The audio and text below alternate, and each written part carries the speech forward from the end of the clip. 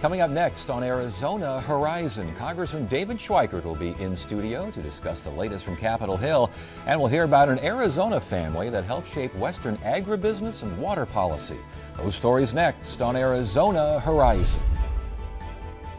Arizona Horizon is made possible by contributions from the Friends of Eight, members of your Arizona PBS station. Thank you.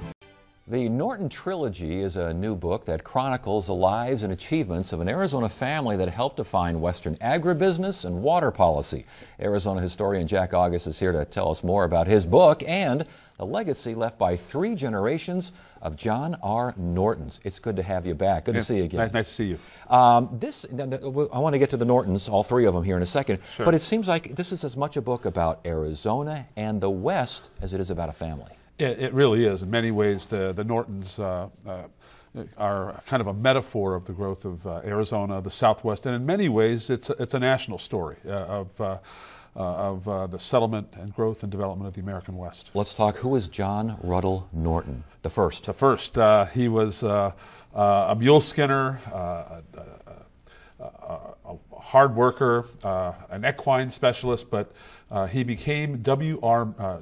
Murphy's right-hand man, and anyone that knows the old history of Phoenix knows that the Murphy Bridle Path is named after him. Yes. But he helped develop the early kind of corporate water development before the Newlands Reclamation Act of 1902 was passed. And so he helped, for example, John Norton was the foreman on the Arizona Canal, the 40-mile long canal that was a game changer. Yes. It was completed in 1884-85, and he was also one of the 3 people that discovered the location of what is now Roosevelt Dam. It was called the Tonto Reservoir site back in 1889. And he was there to see that dam dedicated, wasn't he? Yes, he was. He was there when Theodore Roosevelt rode up and they fired all the shots, and he gave these wonderful speeches. Yes. So we have kind of a visionary, maybe a rough and tumble kind of a guy, kind of a innovative sort of. Yeah. John Ruddle Norton Jr. Who was he?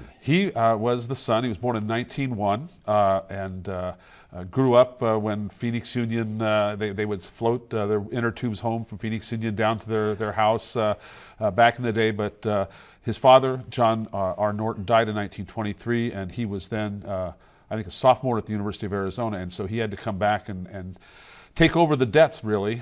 So he went through one bankruptcy, and then in 1929 he went through a second. So he had a rough time.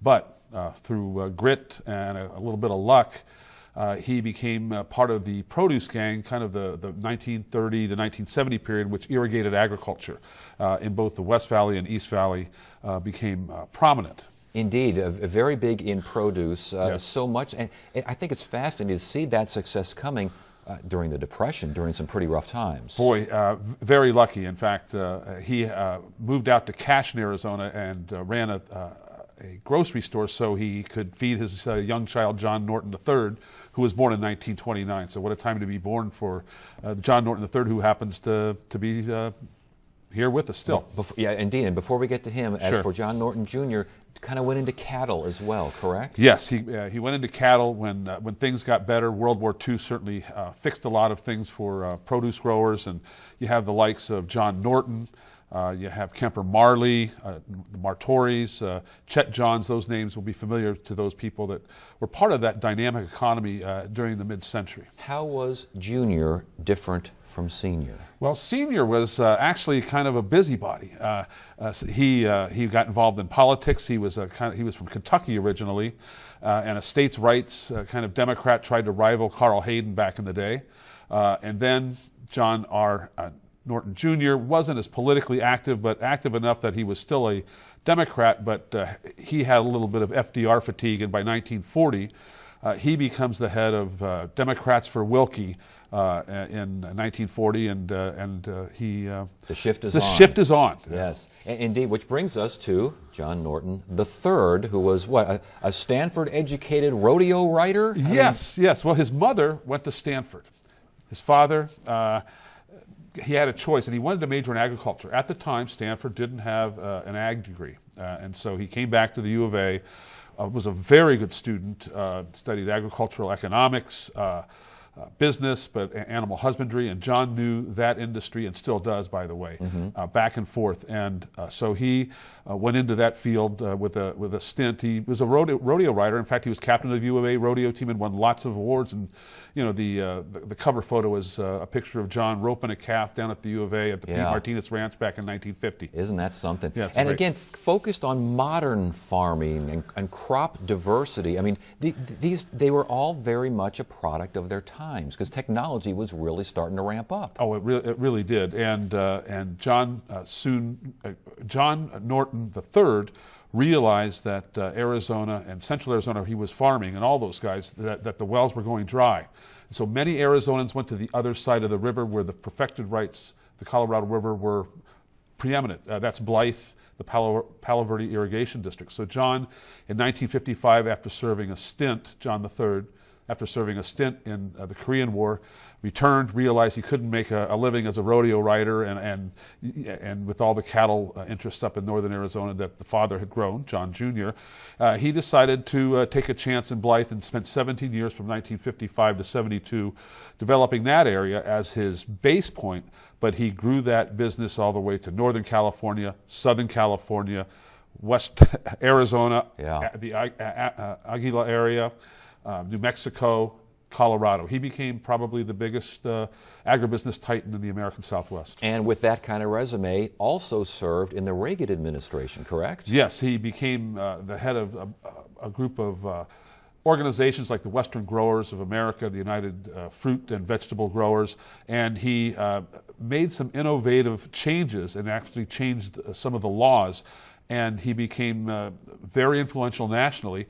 And by the time of Reagan's second administration in 1984, he asked John Norton to serve as Deputy Secretary of Agriculture.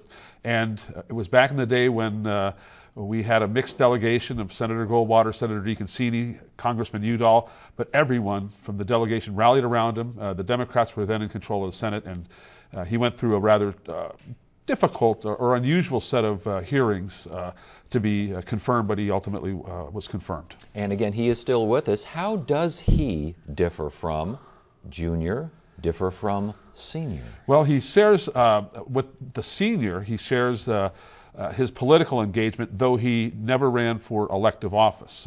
He served, and given the fact that they were very, very good business people, both Junior and the third, John now supports candidates like perhaps the person who preceded me, Congressman Schweikert, and the Goldwater Institute. He's a supporter of that organization.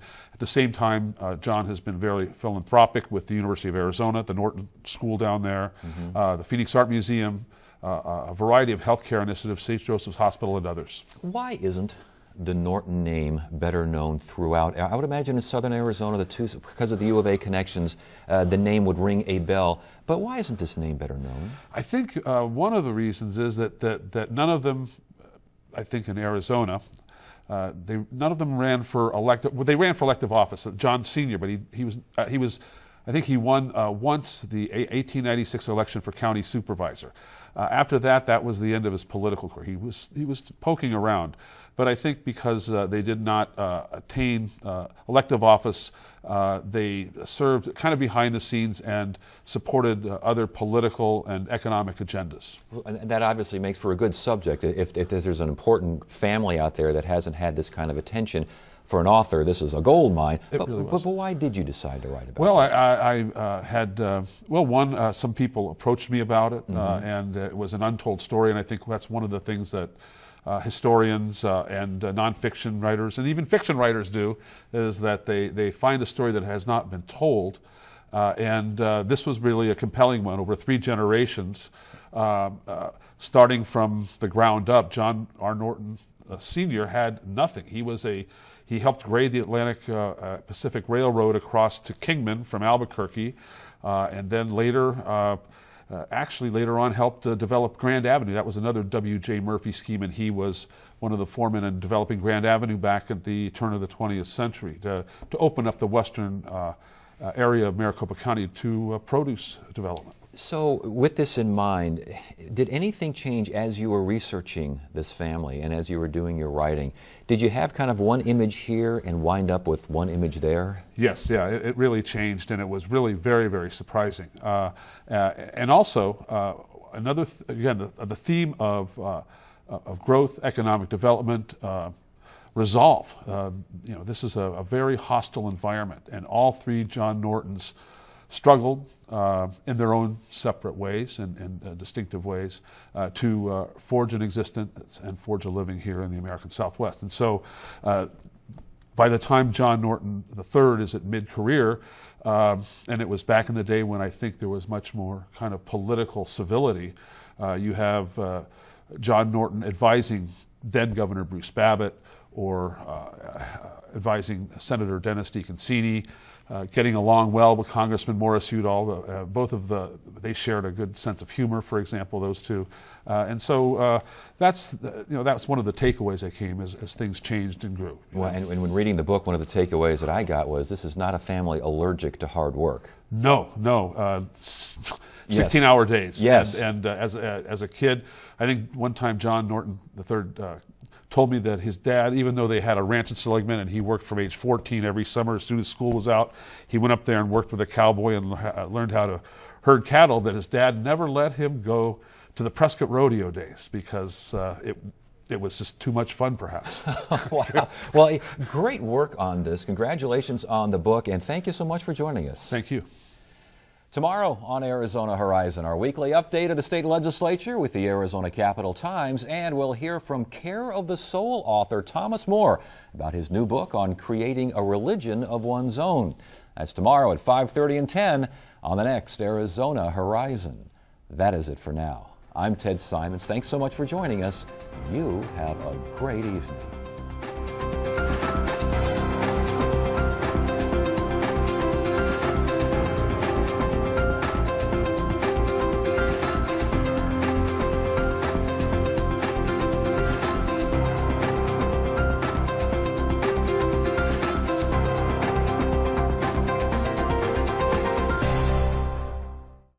Arizona Horizon is made possible by contributions from the Friends of 8, members of your Arizona PBS station.